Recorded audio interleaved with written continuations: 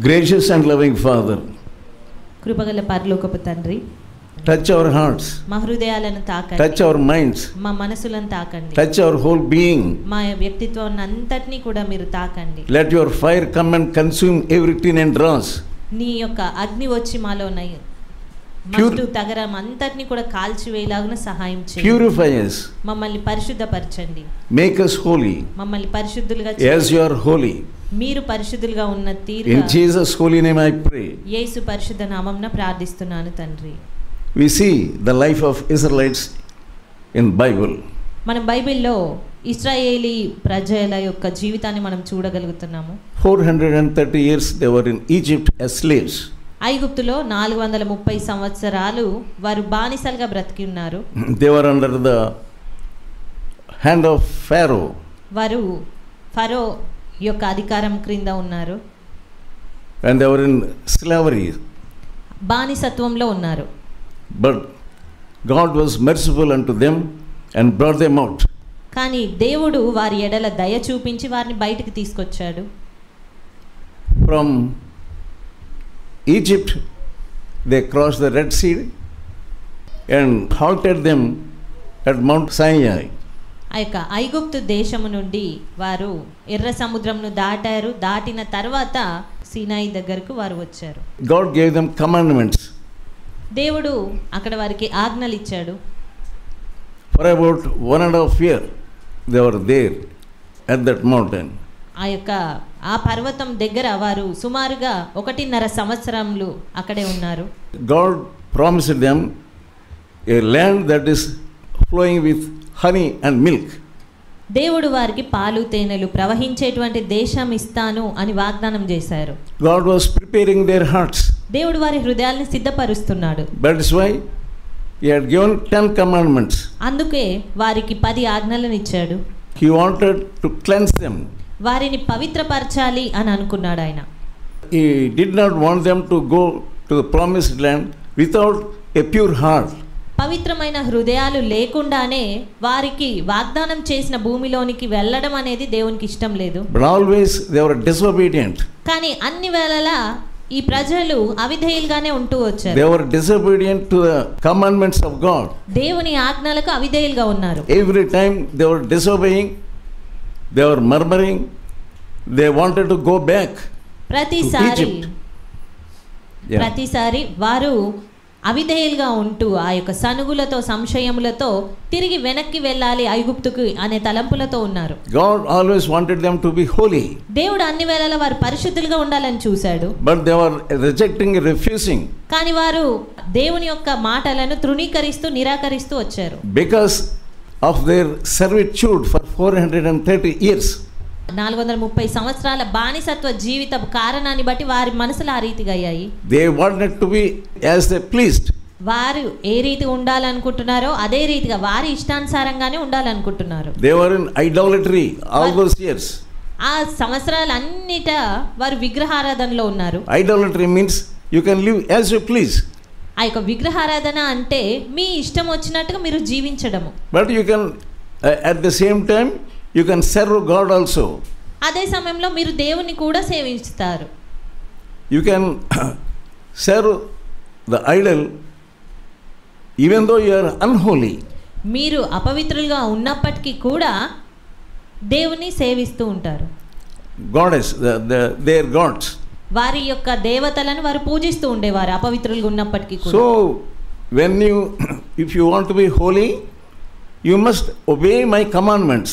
మీరు పరిశుద్ధులుగా ఉండాలి అని అనుకున్నప్పుడు మీరు నా ఆజ్ఞలు పాటించాలి. Because God is holy, you must be holy. ఎందుకంటే దేవుడు పరిశుద్ధుడు కనుక మీరును పరిశుద్ధులై ఉండాలి. You cannot worship him with unholiness. అంతేగాని అపవిత్రతతో అపరిశుద్ధతతో మీరు దేవుణ్ణి సేవించలేరు. So time and again he was giving them so many statutes. కాబట్టి వారికి so that they may follow.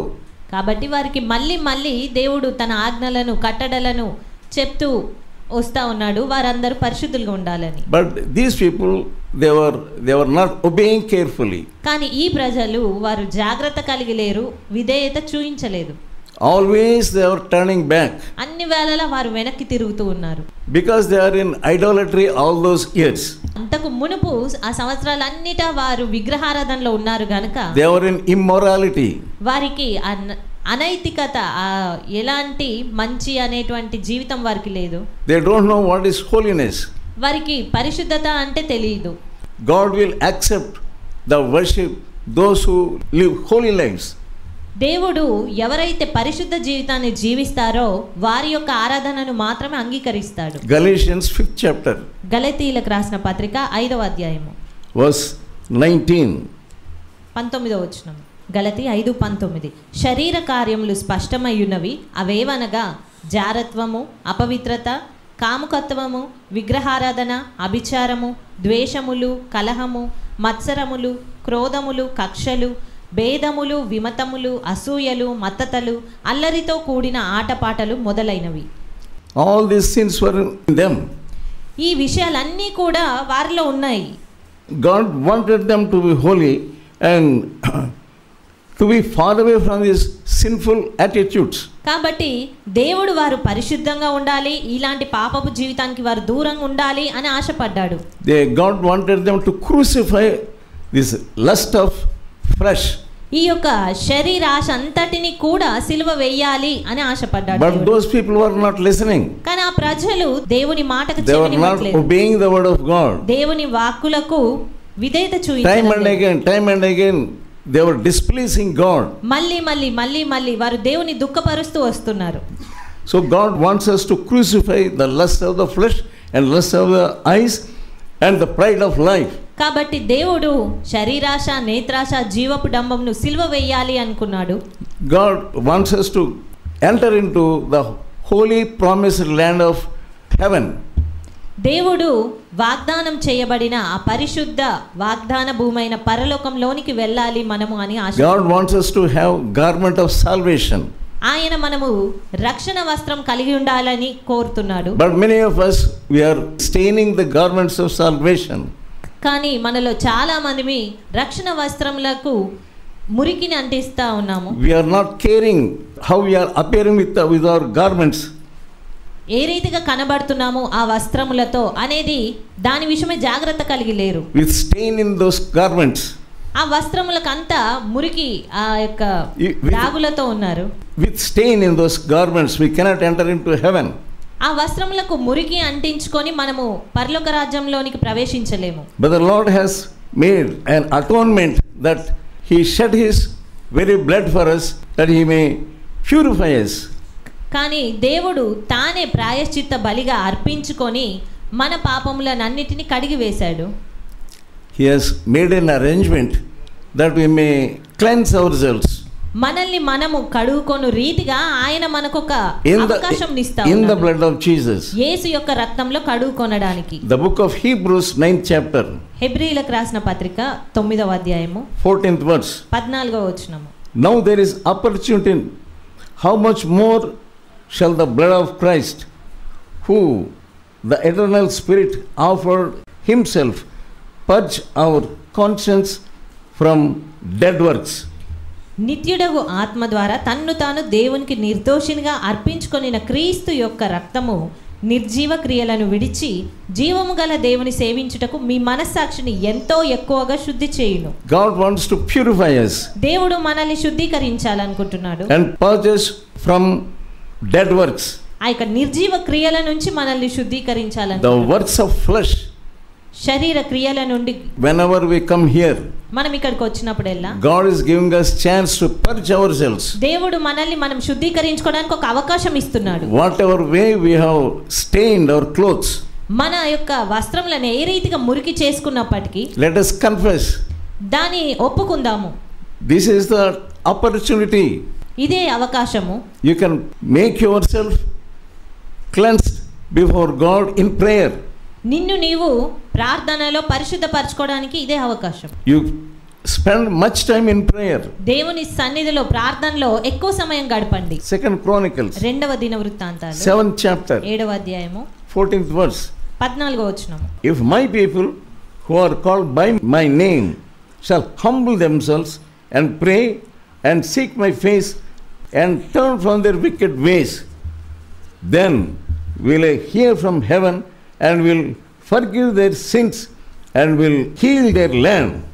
నా పేరు పెట్టబడిన నా జనులు తమ్ము తాము తగ్గించుకొని ప్రార్థన చేసి నన్ను వెదకి తమ చెడు మార్గములను విడిచిన ఎడల ఆకాశము నుండి నేను వారి ప్రార్థనను విని వారి పాపమును క్షమించి వారి దేశమును స్వస్థపరచుదును. He wants to heal you. ఆయన నిన్ను స్వస్థపరచాలనుకుంటున్నాడు. He wants to heal your heart. ఆయన నీ హృదయాన్ని He wants to heal your wounds. నీ యొక్క గాయములను స్వస్థపరచాలనుకుంటున్నాడు. He wants to heal your mind. నీ మనసును స్వస్థపరచాలనుకుంటున్నాడు. You have come to a heavenly physician. మనము పరలోక వైద్యుడి దగ్గరికి వచ్చి ఉన్నాము. He is ready to cleanse you. ఆయన నిన్ను కడగడానికి సిద్ధంగా He ఉన్నాడు. is ready to purge you. నిన్ను పరిశుద్ధపరచడానికి ఆయన సిద్ధంగా He ఉన్నాడు. is awaiting that you may be purged fully. నీవు పరిపూర్ణంగా పరిశుద్ధపరచబడాలి అన్న He ఆశతో is ఆయన waiting వేచి for you. ఆయన నీ కొరకు వేచి When you చూస్తున్నాడు. go to a doctor, మనం ఒక డాక్టర్ దగ్గరికి వెళ్ళినప్పుడు he will not give you medicine. వెంటనే ఆయన ఏదైనా మందులు ఇవ్వడు. He will make you to go to the lab. ఆయన ఏం చేస్తాడంటే మీరు ముందుగా ఆ యొక్క పరీక్ష చేసి ఆ ల్యాబ్కి వెళ్ళండి. He wants you to undergo many tests. మొదటగా మీరు చాలా రకాలైన పరీక్షల గుండా వెళ్ళాలి, ఆ పరీక్షలన్నీ చేయించుకోవాలంటాడు. స్కానింగ్ చేయించుకోవాలి, blood test, లేదా బ్లడ్ టెస్ట్, ఎక్స్రే తీసుకోవాలి. He will send you to many departments. ఆ రీతిగా చాలా డిపార్ట్మెంట్స్ కి, ల్యాబ్స్ కి మిమ్మల్ని పంపిస్తారు. When you go through all those tests, ఆ యొక్క పరీక్షలన్నిటి గుండా మీరు వెళ్ళిన తర్వాత, if he wants to take whole day, he will take. ఒకవేళ సమయం ఇవ్వాల్సి వస్తే ఆ రోజంతా కూడా ఆ పరీక్షల కొరకే మీరు ఇవ్వాల్సి వస్తుంది. He asks you to come next day. ఆ తర్వాత అలాంటప్పుడు మీరు ఆ తర్వాత దినం రండి అని చెప్తాడు. And bring the results. ఆ యొక్క పరీక్ష ఫలితాలు when he see, after seeing the results, then only he will diagnose and give you medicines. ఆ రిపోర్ట్స్ వచ్చిన తర్వాతనే వాటిని చూసిన తర్వాత డయాగ్నోస్ చేసి మీకు కావాల్సినటువంటి ఆ మెడిసిన్స్ ఇస్తాడు. In the hospital, doctor is taking so much time. హాస్పిటల్లో ఎంతో సమయము డాక్టర్ తీసుకుంటాడు. So you are on that job. You are coming to the doctor and waiting. In every department you are waiting. ఆ రీతిగానే మీరు ఇక్కడికి వచ్చినప్పుడు మీరు వైద్యుని దగ్గరకు వచ్చారు గనక వేచి ఉండాలి ఆయన కొరకు, ఆయన చెప్పే విధానం కొరకు. Then he will tell you. ఆ తర్వాత ఆయన మీకు చెప్తాడు, you have got this sickness. నీకు ఈ రోగం వచ్చింది. It is very dangerous. అది చాలా ప్రమాదకరం. So now you have to undergo operation. కాబట్టి ఈ సమయంలో నీవు ఆపరేషన్ చేసుకోవాలి అని. So he will tell how that sickness must be healed. కాబట్టి ఏ రీతిగా ఆ రోగం నీ నయమవుతుందో అనే విషయాన్ని ఆయన వివరిస్తాడు. If you do not undergo this treatment, there is danger for you. ఈ ట్రీట్మెంట్ నువ్వు తీసుకోకపోతే నీకు చాలా ప్రమాదము. You hear, you listen to him properly and obey what all he says. ఆ రీతిగా నువ్వు ఇక్కడికి వచ్చి వింటున్నప్పుడు ఆయన ఏమేం చెప్తున్నాడో నీ విషయమై అన్ని వింటున్నావు. Where all you have lacked, now God is speaking to you through the word of God. ఈ సమయంలో ఎక్కడ నువ్వు కొదువ కలిగి ఉన్నావో, లోటు కలిగి ఉన్నావో దేవుడు నీతో మాట్లాడుతున్నాడు. You have fallen in purity. నీవు అపవిత్రతలో పడిపోయావు. You have fallen into sin of unholiness. నీవు అపవిత్రత అనే దాంట్లో ఆ పాపంలో పడిపోయి ఉన్నావు. God is showing you. దేవుడు నీకు ఆ విషయం చూపిస్తున్నాడు. God wants you to cleanse that sin in the blood of Jesus. ఆ యొక్క పాపాన్ని యేసు రక్తంలో కడగాలి అని దేవుడు వేచి చూస్తున్నాడు. This is the process. ఇదే పద్ధతి. Without confessing your sin నీ పాపములు ఒప్పుకొనకుండా, properly, సరైన రీతిగా నీ పాపాలు ఒప్పుకోకుండా, he cannot cleanse you. ఆయన నిన్ను కడగలేదు. We see about prophet Isaiah. మనము ప్రవక్త అయిన యెషయాను చూస్తున్నాము. When he went into the presence of God, అతడు దేవుని సన్నిధిలోనికి వెళ్ళినప్పుడు God opened his vision. దేవుడు అతని దృష్టిని తెరిచాడు. He saw holy God on the throne. అతడు పరిశుద్ధుడైన దేవుడు సింహాసనం పైన ఆసీనుడై ఉండుట చూస్తున్నాడు. He saw the seraphims flying over his head. సెరాపులు అతనికి పైగా ఎగురుట అనేది అతను చూడగలుగుతున్నాడు. And he heard the song of seraphims. ఆ సెరాపులు పాడేటువంటి గానంను అతను వినగలిగాడు. When he heard that song, అతను ఆ యొక్క గానం విన్నప్పుడు he was touched in his heart. అతని హృదయం అనేది తాకబడింది. He said, I am undone. నేను నశించితిని అంటున్నాడు. My lips are unholy. నేను అపవిత్రమైన పెదవులు గలవాడను. Lord, forgive me. ప్రభువా నన్ను క్షమించండి. Cleanse me. నన్ను కడగండి. Purify me. నన్ను పరిశుద్ధపరచండి. When he shouted, Lord, forgive my sins, one of the seraphims came and touched his lips with live coal. ఆ రీతిగా అతడు బిగ్గరగా ప్రార్థిస్తున్నప్పుడు శరాపులలో ఒకడు వచ్చి ఆ కారు నిప్పును అతని నోటికి తగిలించాడు. And he said, because this thing has touched you, your sin is purged.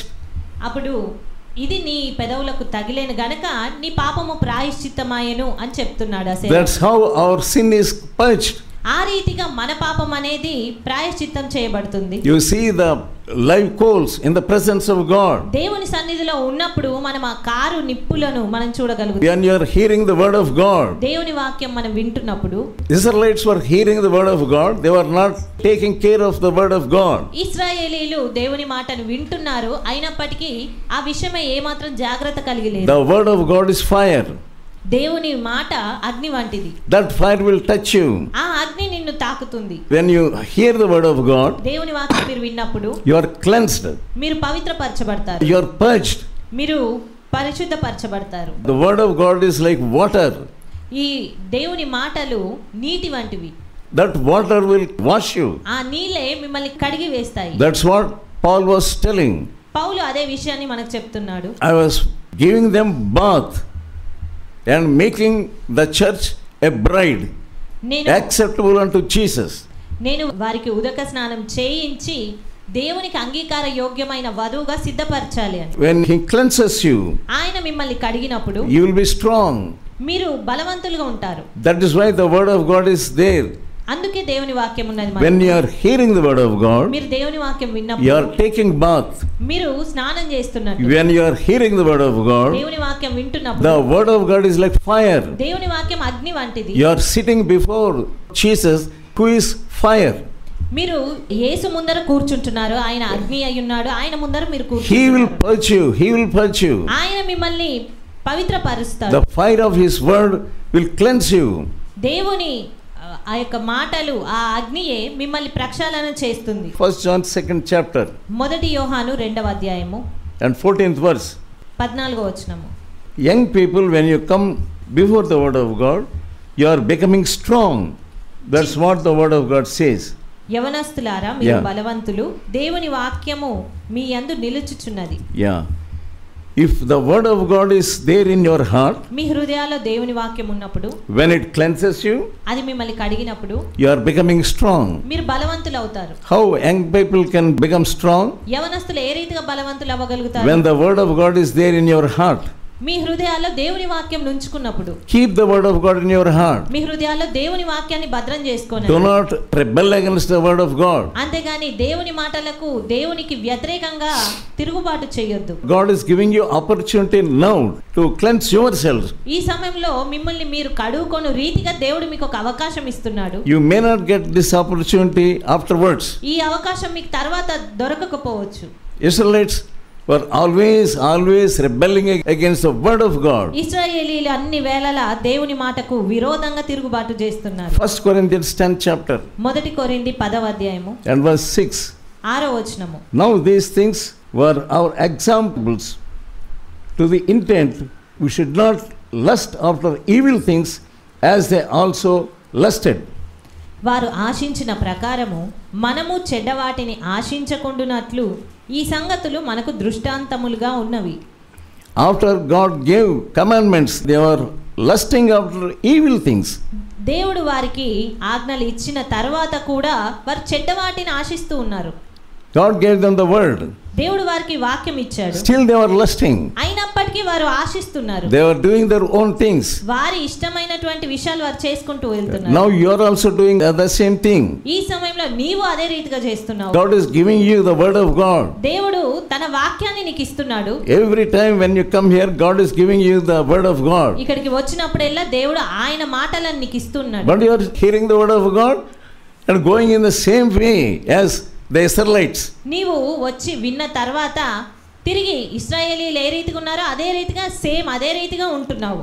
7th verse. 7వ వచనము. Neither be ye idolaters, as were some of them, as it is written, the people sat down to eat and drink and to rose up to play. జనులు తినుటకును త్రాగుటకును కూర్చుండి ఆడుటకు లేచిరి అని రాయబడినట్లు వారిలో కొందరి వలె మీరు విగ్రహారాధకులై ఉండకుడి.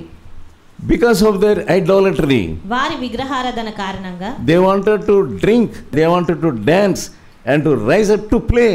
వారు తినాలి, త్రాగాలి, ఆడాలి అనేటువంటి మనసుతో ఉన్నారు. You want to sit and talk many things, you want to play and you are lusting after many evil things.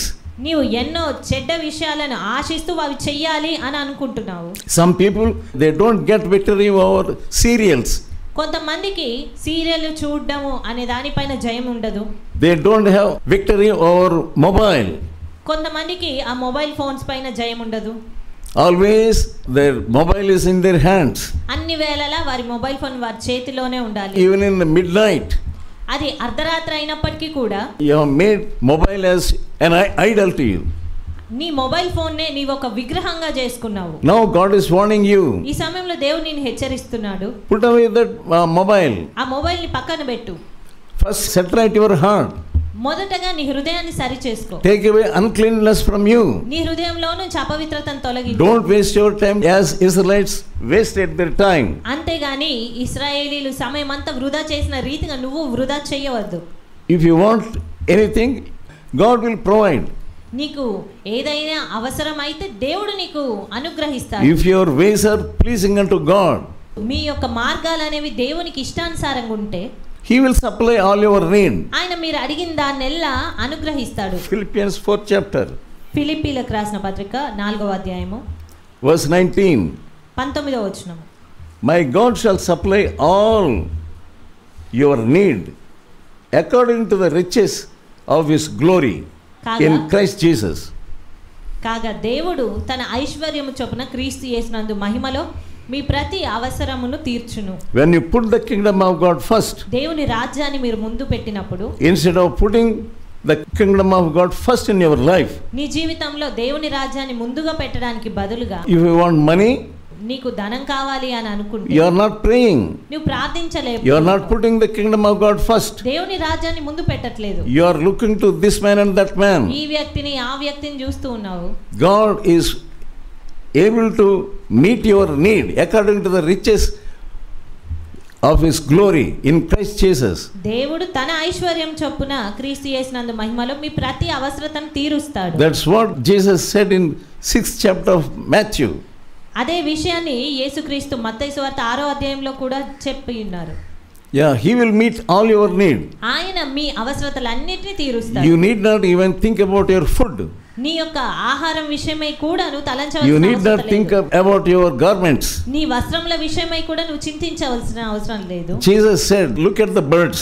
యేసుక్రీస్తు చెప్తా ఉన్నారు, పక్షులను చూడుడి. Who is feeding birds? ఎవరు పోషిస్తున్నారు వాటిని? The Father in heaven is feeding multitudes of birds. పరమందున్నటువంటి తండ్రియే అన్ని వేలాది పక్షులను పోషిస్తాడు. And also Jesus said, look at the flowers of the field. అదే రీతిగా ఆయన అడవి పువ్వులను చూడండి అని చెప్తున్నాడు. Yeah, who gave them colors? ఎవరు వాటికి రంగులు ఇచ్చారు? Your heavenly Father. మీ పరమందున్న తండ్రియే ఇచ్చాడు. So you are thinking about your food and garments. కాబట్టి మరి మీరు మీ యొక్క ఆహారము లేదా వస్త్రముల విషయమై చింతిస్తున్నారు. You seek the kingdom of God first. మొట్టమొదటిగా మీరు దేవుని రాజ్యాన్ని వెతకండి. You need not go to debts. అంతేగాని అప్పులలో మీరు వెళ్ళిపోకండి. You need not go to any man. లేదా ఏ వ్యక్తి యొద్దకు మీరు వెళ్ళవలసిన అవసరం లేదు. You need not beg anyone. మీరు ఎవరిని అడగవలసిన అవసరం లేదు. When you put the kingdom of God first, మొట్టమొదటిగా మీరు దేవుని రాజ్యాన్ని పెట్టినప్పుడు everything will be added unto you. ప్రతిదీ కూడా మీకు అనుగ్రహించబడుతుంది. Let us look at 1 Corinthians 10th chapter 8th verse. మరొకసారి 1 కొరింథీ 10వ అధ్యాయం 8వ వచనం చూద్దాం. Let us not commit adultery. మరియు వారి వలె మనం వ్యభిచరింపక యుందము. And 23,000 people fell in one day. వారిలో కొందరు వ్యభిచరించినందున ఒక్క దినముననే 23,000 మంది కూలిరి. God's wrath came upon them. దేవుని ఉగ్రత వారి మీదకి వచ్చింది. That is the result of adultery. అది వ్యభిచారం యొక్క ప్రతిఫలము. Are you cleansing your heart now? నీ హృదయాన్ని నువ్వు ఈ సమయంలో కడుగుకుంటున్నావా? God is giving you, it may be a last chance for you. దేవుడు నీకు ఇస్తున్నటువంటి చిట్ట చివరి అవకాశం ఇదే కాదు. You say, I am not committing adultery. నీవు అనవచ్చు, నేను విగ్రహారాధన చేయడం లేదు అని. But by seeing the unclean movies, you are doing the same thing. కానీ నీవు అపవిత్రమైనటువంటి ఆ సినిమాలు చూస్తూ అదే విషయాన్ని నువ్వు జరిగిస్తున్నావు. God says, don't spoil your body దేవుడు సెలవిస్తున్నాడు మీ యొక్క దేహములను పాడు చేసుకోవద్దని. by your evil thoughts మీ యొక్క దురాలోచనలను బట్టి and evil eye, అదే రీతిగా మీ యొక్క చెడ్డ దృష్టిని బట్టి, evil acts. లేదా మీ చెడు కార్యములను బట్టి. Don't spoil your body. Your body is the temple of God. మీ దేహాన్ని పాడు చేసుకోవద్దు. మీ దేహం దేవుని ఆలయము. Proverbs 6th chapter. సామెతలు 6వ అధ్యాయము 32nd verse. 32వ వచనము. జారత్వము జరిగించువాడు కేవలము బుద్ధిశూన్యుడు, ఆ కార్యము చేయువాడు స్వనాశనమును కోరువాడే. Who that commits fornication is a fool. జారత్వం జరిగించువారు బుద్ధిశూన్యులు, void of understanding. వారికి గ్రహింపు ఎంత మాత్రం ఉండదు. You do not have understanding. మీకు గ్రహింపు ఎంత మాత్రం లేదు. Such a darkness will take hold of you. అలాంటి చీకటి మిమ్మల్ని పట్టి బంధించింది. Jesus wants us to be far away from those sins of flesh. యేసుక్రీస్తు శరీర సంబంధమైన ప్రతి దుష్కార్యం నుంచి మనం దూరంగా ఉండాలి. This is the right time for us to cleanse ourselves from all these sinful acts.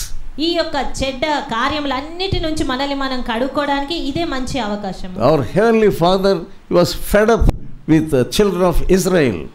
పరమందున్న తండ్రి ఇశ్రాయేలీయులు చేసే ఆ కార్యములన్నిటిని బట్టి విసుగు చెందిపోయాడు. Though he took so much of strain to give commandments, వారికి ఆజ్ఞలు ఇచ్చి ఎంతో ఎక్కువగా ఆయన శ్రమ నొందుతూ వారికి ఎంతో తెలియజెప్పాలని చూసినప్పటికీ, but still they were the same people. అయినప్పటికీ వారు ఇంకా అదే రీతి అయిన ప్రజలుగా వారు కొనసాగారు. After knowing all these things, ఈ విషయాలన్నీ మీరు తెలుసుకున్న తర్వాత what are we doing? మరి మనం ఏం చేస్తున్నాము? 1 Corinthians 10th chapter 10th verse.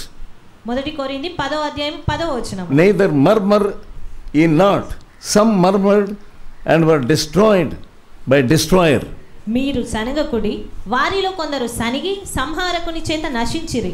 Many people they are murmuring and murmuring and murmuring. చాలా మంది సనుగుతూ ఉంటారు. When rain comes they murmur.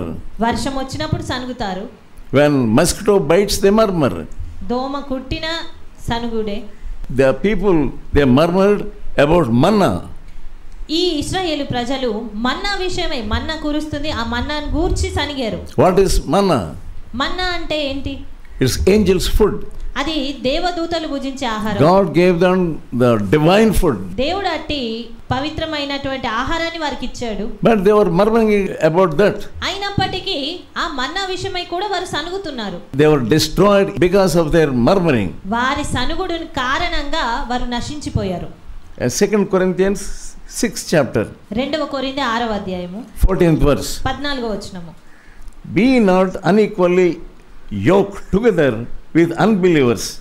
మీరు అవిశ్వాసులతో జోడుగా ఉండకుడి. What fellowship has righteousness with unrighteousness? నీతికి దుర్నీతితో ఏమి సాంగత్యము? What communion have light with darkness? వెలుగునకు చీకటితో ఏమి పొత్తు? Many people they are yoked with unrighteous people. చాలా మంది అవిశ్వాసులైన వారితో జోడుగా ఉంటారు. With your relatives you say he is my relative. మీ బంధువులతో అలా ఉండి వారు నా బంధువులు కదా అంటారు. You say they are my friends. వారు నా స్నేహితులు అంటారు. Are they holy? వారు పవిత్రులా? You are making friendship with unholy people. మీరు అపవిత్రమైన వ్యక్తులతో మీ స్నేహాలు జరిగిస్తున్నారు. When you make friendship with them, మీరు వారితో స్నేహం చేసినప్పుడు you are becoming as they are. వారు ఏ రీతిగా ఉన్నారో మీరు అదే రీతిగా తయారవుతారు. God wants us to come out of that situation. దేవుడు అట్టి పరిస్థితి నుంచి మీరు బయటకు రావాలని కోరుతున్నారు. Revelation 18th chapter. ప్రకటన గ్రంథము 18వ అధ్యాయం. What God says about Babylon. బబులోను గూర్చి దేవుడు అక్కడ ఏమని చెప్తున్నాడు? 1 and 2. 18వ అధ్యాయము మొదటి 2 వచనాలు. అటు తర్వాత మహాధికారం గల వేరొక దూత పరలోకము నుండి దిగివచ్చుట చూచితిని. అతని మహిమ చేత భూమి ప్రకాశించెను. అతడు గొప్ప స్వరముతో ఆర్భాటించి ఇట్లనెను, మహాబబులోను కూలిపోయెను, అది దయ్యములకు నివాస స్థలమును, ప్రతి అపవిత్రాత్మకు ఉనికి పట్టును, అపవిత్రమును అసహ్యమునైన ప్రతి పక్షికి ఉనికి పట్టును ఆయను. And now God says in verse 4, 4వ వచనంలో, come out of Babylon. నా ప్రజలారా, మీరు దాని పాపములలో పాలివారు కాకుండానట్లు దాని తెగులలో ఏది మీకు ప్రాప్తించకుండానట్లు దాని విడిచి రండి, బయటికి come out of Babylon. మీరు ఆ బబులోను నుంచి బయటికి రండి. You have to come out of your relatives. మీరు మీ బంధువుల నుంచి బయటికి రావాలి. You have to come out of your friends. మీ స్నేహితుల నుండి మీరు బయటికి రావాలి. You have to come out of the sin. మీరు పాపము నుంచి బయటికి రావాలి. Here the sin is resembled as Babylon. ఇక్కడ ఆ పాపమే బబులోనుగా సూచించబడి ఉన్నది. God now is warning you, come out of Babylon. ఈ సమయంలో దేవుడు బబులోను నుంచి మీరు బయటికి రండి అని చెప్తున్నాడు. Yeah, come out of unholiness. అపవిత్రత నుంచి బయటికి రండి. Come out of impurity. అపవిత్రత నుండి బయటికి రండి. Come out of unholiness. అపరిశుద్ధత నుంచి బయటికి రండి. And God wants to make you holy. దేవుడు మిమ్మల్ని పరిశుద్ధులుగా చేయాలని. He wants you to inherit the holy city. దేవుడు మీరు పరిశుద్ధ పట్టణంను పొందుకోవాలి స్వాస్థ్యంగా అని ఆశపడుతున్నాడు. Always people of Israelites, they wanted to go back. అన్ని వేళలా ఇశ్రాయేలు ప్రజలు వెనక్కి వెళ్ళిపోవాలి అనే తలస్తున్నారు. 14th chapter Numbers సంఖ్యాకాండము 14వ అధ్యాయము and 4th verse. 4వ వచనం. They said to one another, let us make a captain and let us return to Egypt. వారు మనము నాయకుని ఒకని నియమించుకొని ఐగుప్తునకు తిరిగి వెళ్ళుదామని ఒకరితో ఒకడు చెప్పుకున్నారు. That was their mind. అది వారి మనసు. Always they want to go back. అన్ని వేళలా వెనక్కి వెళ్ళిపోవాలి. And how are you? మరి నీవే రీతి ఉన్నావు? Now God is asking you, ఈ సమయంలో దేవుడు నిన్ను అడుగుతున్నాడు, are you in this condition? నీవు ఇదే పరిస్థితిలో ఉన్నావా? Your mind is always going back. అన్ని వేళలా నీ మనస్సు వెనక్కి వెళ్ళిపోవడానికే చూస్తుంది. The Israelites were not allowed to enter into the promised land because of their murmuring. ఇశ్రాయేలు ప్రజలు తమ సనుగుడు కారణంగా వారికి వాగ్దానం చేయబడిన భూమిలోనికి వారు ప్రవేశించలేదు. 1 Corinthians 10th chapter 2nd verse. మొదటి కొరింథీ 10వ అధ్యాయము 2వ వచనం. They were baptized in the cloud and in the sea. అందరూ మోషేను బట్టి మేఘములోను సముద్రములోను బాప్తిస్మం పొందిరి. They were baptized. వారు బాప్తిస్మం పొంది ఉన్నారు. But God did not allow them to enter into the promised land. They were baptized in the cloud and in the sea. వారు మేఘములోను సముద్రంలోను బాప్తిస్మం పొందారు. 3rd verse. 3వ వచనం. అందరూ ఆత్మ సంబంధమైన ఒకే ఆహారమును భుజించిరి. They ate the same food, manna. ఒకే ఆహారాన్ని మన్నాను వారు భుజించారు. And they ate the same spiritual food. వారు అదే ఒకే రకమైనటువంటి ఆత్మీయ ఆహారాన్ని భుజించి ఉండవచ్చు. 4th verse. 4వ వచనము. Yeah. అందరూ ఆత్మ సంబంధమైన ఒకే పానీయమును పానము చేసిరి. The same drink, they drank the same drink. అందరూ కూడా ఒకే రకమైన పానీయమును తీసుకున్నారు. Yeah, 5th verse. అయితే వారిలో ఎక్కువ మంది దేవునికి ఇష్టలుగా ఉండకపోయిరి గనుక అరణ్యంలో సంహరింపబడిరి. Yeah. They could not enter into the promised land. వారు వాగ్దాన భూమిలోనికి ప్రవేశించలేదు. Though God is warning them, they are rejecting the warnings of God. They are disobeying the word of God. They wanted to go back and they are always remembering their old nature. దేవుడు ఎంతగానో వారిని హెచ్చరించినప్పటికీ కూడా అన్ని వేళలా వారు దేవుని ఎడల తిరుగుబాటు చేస్తూ అవిధేయులుగా ఉంటూ వారు కేవలము వెనక్కి వెళ్ళిపోవాలనే మనసుతోనే మిగిలిపోయారు. And 6th verse. 6వ వచనము. వారు ఆశించిన ప్రకారము మనము చెడ్డ వాటిని ఆశించకుండునట్లు ఈ సంగతులు మనకు దృష్టాంతములుగా ఉన్నవి. These things were written as ensamples for us. ఈ విషయాలన్నీ కూడా ఈ సంగతులు మనకు దృష్టాంతాలుగా ఉన్నాయి. They saw the pillar of fire and pillar of cloud also. వారు అగ్ని స్తంభాన్ని చూశారు, మేఘ స్తంభాన్ని చూశారు. So they saw physically. వారు భౌతికంగా వాటిని చూశారు. They saw the glory of God physically. వారి కన్నులతోనే వారు దేవుని మహిమను చూడగలిగారు. But the glory of God is in our hearts. కానీ దేవుని మహిమ మన హృదయంలో ఉండాలి. At the time of our conversion, మన మారు మనసు చెందిన సమయంలో we saw the glory of God inwardly. మనము దేవుని మహిమను మన హృదయాంతరంగాల్లో మనం చూడగలిగాము. We are more accountable. మరి అలాంటప్పుడు మనము మరింత ఎక్కువ లెక్క అప్పజెప్పవలసి. God changed our hearts. దేవుడు మన హృదయాలను మార్చాడు. God changed our nature. మన స్వభావాన్ని మార్చారు. God changed the environment. మన పరిస్థితిని, మన చుట్టూ ఉన్న పరిస్థితులను and మార్చాడు. brought us into the holy place. ఆ రీతిగా మార్చి మనల్ని పరిశుద్ధ స్థలంలోకి తీసుకొచ్చాడు. He is giving us many chances to repent.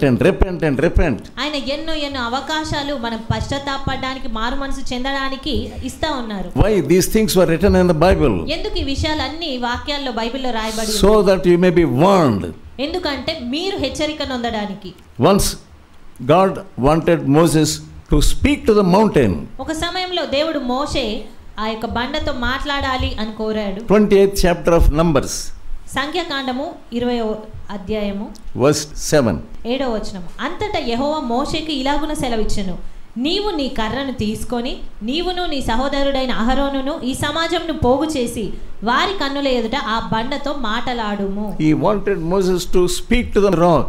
దేవుడు మోషే బండతో మాట్లాడాలి అని కోరాడు. So Moses, he forgot what God told him. మోషే దేవుడు ఏం చెప్పాడో ఆ విషయాన్ని మర్చిపోయాడు. The fit of anger, what did he do? ఆ యొక్క కోపంతో అతడు ఏం చేస్తా ఉన్నాడు? 10th verse. 10వ వచనము. తర్వాత మోషే అహరోనులు ఆ బండ ఎదుట సమాజమును పోగు చేసినప్పుడు అతడు వారితో, ద్రోహులారా వినుడి, మేము ఈ బండలో నుండి మీ కొరకు నీళ్లు రప్పింపవలెనా అనెను. He lifted up his hand and smote twice. అప్పుడు మోషే తన చెయ్యి ఎత్తి 2 మార్లు తన కర్రతో ఆ బండను కొట్టగా. He forgot what God told him. దేవుడు అతనికి ఏం చెప్పాడో ఆ విషయాన్ని అతడు మర్చిపోయాడు. Moses himself, he forgot what God told him. మోషేనే దేవుడు ఏం చెప్పాడో ఆ విషయాన్ని మర్చిపోయాడు. What are you and what is me? మరి నీ విషయం ఏమిటి, నా విషయం ఏంటి? We are forgetting. మనం మర్చిపోతున్నాము. What God is telling you. దేవుడు నీకేం చెప్తున్నాడు? What God is speaking to you. దేవుడు నీతో ఏది మాట్లాడుతున్నాడు? You are forgetting many commandments of God. ఎన్ని విషయాలు చెప్తా ఉన్నాడో దేవుడు, ఆ చాలా విషయాలు నువ్వు మర్చిపోతూ ఉన్నావు. Simply are forgetting. ఎంతో తేలిగ్గా ఇంటికి వెళ్ళగానే నువ్వు మర్చిపోతున్నావు. What are you doing? నువ్వు ఇంటికి వెళ్ళిన తర్వాత ఏం చేస్తున్నావు? You are doing the same thing as Moses did. మోషే ఏం జరిగించాడో అదే రీతిగా నీవు జరిగిస్తున్నావు. And because of that, దాని కారణంగానే verse 12. 12వ వచనము. అప్పుడు యెహోవా మోషే అహరోనులతో, మీరు ఇశ్రాయేలీల కన్నుల ఎదుట నా పరిశుద్ధతను సన్మానించినట్లు నన్ను నమ్ముకొనకపోతిరి గనుక ఈ సమాజంను నేను వారికి ఇచ్చిన దేశంలోనికి మీరు తోడుకొని పోరని చెప్పెను. Both of you will not take them into the promised land. మీ ఇద్దరు కూడా వారిని ఆ వాగ్దానం ఇచ్చిన దేశంలోనికి వారిని తీసుకొని వెళ్ళారు. Moses was not allowed to enter into the promised land. మోషే వాగ్దాన భూమిలోనికి ప్రవేశించడానికి దేవుడు అనుమతించలేదు. Simply because of this one thing. కేవలము ఈ ఒక్క విషయాన్ని బట్టి. Dear young man, ప్రియ యవనస్తుడా, dear friend, ప్రియ స్నేహితుడా, how are you taking the words of God? దేవుని మాటలను నువ్వే రీతిగా తీసుకుంటున్నావు? How are you obeying the words of God? దేవుని మాటలకు నువ్వే రీతిగా విధేయత చూపిస్తున్నావు? This prophet of God, Moses, all these years he led them. ఈ దేవుని ప్రవక్త అయిన మోషే ఈ సంవత్సరాలన్నిట వారికి నాయకుడిగా ఉండి వారిని నడిపించాడు. He brought Israelites out of Egypt. ఇశ్రాయేలీయులను ఐగుప్తు నుండి బయటికి తీసుకొచ్చాడు. And he led them into the wilderness, and finally he did not go to the promised land for which he was bringing them all. ఏ కారణాన్ని బట్టి ముందు ఐగుప్తు నుంచి అతను బయటికి ఆ ప్రజలను నడిపించాడో దాన్ని చేయలేక ఆ యొక్క అరణ్యం వరకు వచ్చాడు, కానీ అందులోనికి ప్రవేశించలేకపోయాడు. God did not allow him. దేవుడు అతనికి అనుమతించలేదు. So now God is warning us. ఈ సమయంలో దేవుడు మనల్ని హెచ్చరిస్తున్నాడు. After hearing the word of God, ఈ వాక్యాలు విన్న తర్వాత if you are not acting according to the word of God properly, దేవుని మాటలకు అనుగుణంగా మీరు కార్యం జరిగించకపోతే we may lose the promised land, that is heaven. మనం కూడా మనకు వాగ్దానం చేయబడిన పరలోకాన్ని మనము పొందుకోకపోవచ్చు. You may have so many promises, మనకు ఎన్నో వాగ్దానాలు ఉండొచ్చు, but do not depend upon those promises. కానీ ఆ వాగ్దానాల పైన మీరు ఆధారపడొద్దు. And let us not misuse grace. ఆయన కృపను నిరర్ధకం చేసుకోవద్దు. Many of us we are misusing grace. చాలా మార్లు మనము దేవుని కృపను ఎంతగానో We say నిష్ప్రయోజనంగా వాడుతున్నాము. God is gracious and God is so merciful. మనం దేవుడు దయ కలిగిన వాడు, కృప కలిగిన వాడు అంటూ ఉన్నాము. Let us not misuse. కానీ ఆయన యొక్క మంచితనాన్ని మనము నిష్ప్రయోజనకరంగా వాడాలి. Let us repent.